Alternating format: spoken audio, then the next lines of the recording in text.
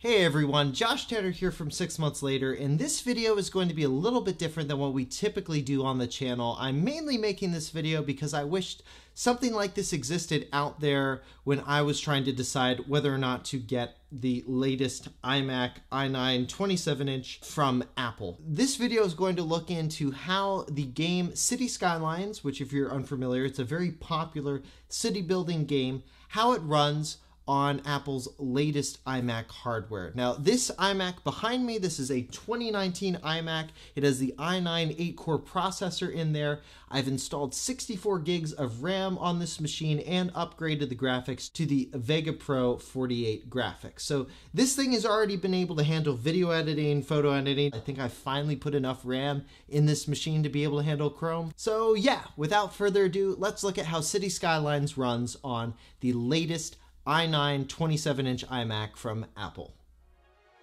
Alright, and welcome to my latest city. This is Yadkinville City, located in the Yadkinville Valley area. So I'm playing this at a 4K resolution, and I'll show you the settings right now. So I'm playing at a 4K resolution, a little bit above 4K. We're going to drop it down a little bit to not a 4K resolution, but keep all of the graphics on medium just to see if the game performance improves. And you can see the FPS counter at the very right hand top of the screen there, and right now we're getting about an average of 30 frames per second. Everything looks fluid and the level of detail is still relatively good. This is also pretty impressive considering that the particle effects, the snow is right now on because we have dynamic weather turned on.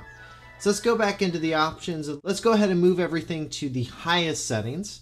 So we're going to do texture quality high, all right, and then with level of detail, we're going to place as very high. Let's go ahead and apply that.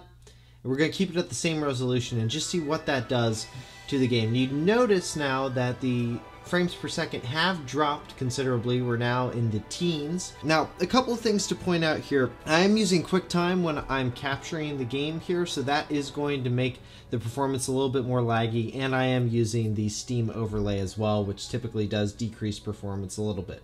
Let's go ahead and max it out though at 5K. This is a very hard resolution for the computer to render, especially with these particle effects and high level of detail and graphics here. And you'll see that the frames per second rate now reflects that.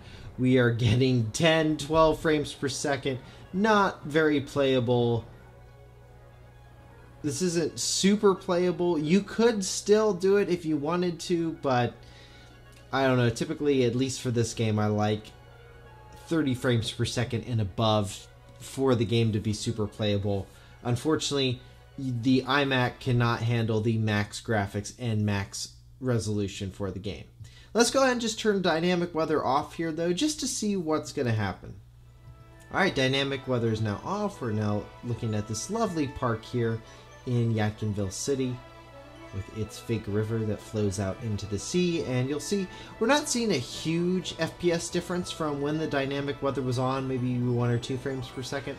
This area of the city has a lot of the citizens come through. This is where major underground networks of subways as well as the above ground monorail all come together. So this is a hard area of the map for the computer to generate all the people. So we're going to go ahead and drop the resolution here and see if that improves the performance at all.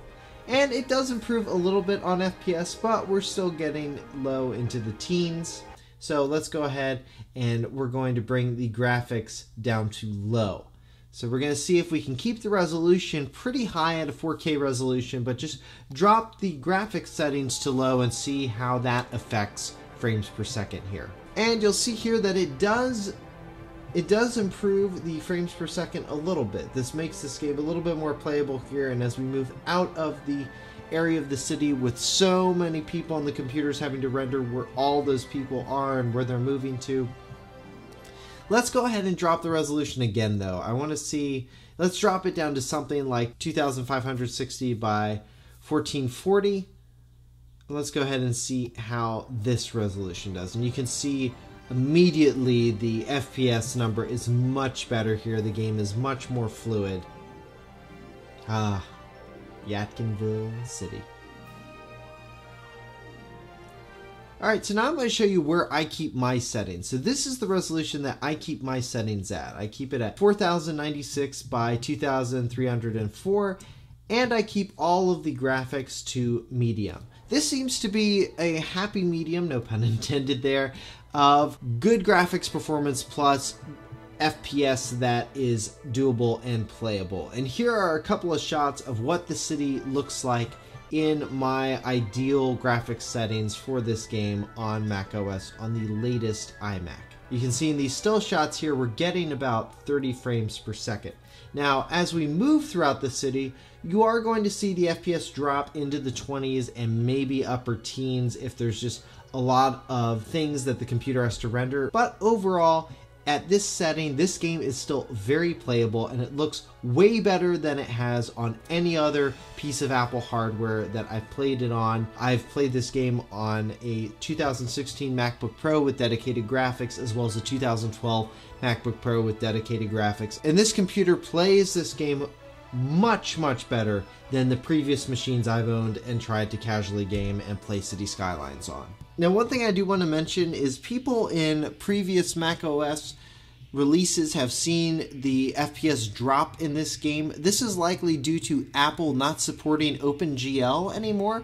There is a way to force the game to play with OpenGL. The way to do this is you go to Steam, go to your gaming library, right-click on your game, select Properties, and then click Set Launch Options. There you can type in this code, and I'll put this in the description below, -force-opengl. This causes the game to run with OpenGL, and in previous macOS systems, I've noticed a significant difference between using OpenGL and not using it. In macOS Mojave, it's harder for me to tell if it's actually making a significant difference or not. When the iMac runs this game, it runs it very smoothly. I've been able to keep the graphics at the medium level, playing in a 4K resolution, and overall I get around an average of 30 frames per second, which is like pretty decent when you're looking at Mac hardware and just gaming on Mac hardware in general. So overall, based on my past experience with this game and on macOS and Apple hardware, I've been very pleased with how this game now runs on the latest i9 iMac from Apple. Well, thanks so much for watching this video. If you like this video, click that thumbs up button. If you like tech products, especially from Google, Apple, Amazon, Tesla, subscribe to the channel because that's mainly what we talk about on this channel. Thanks again for watching this video. For 6 months later, I'm Josh Tedder.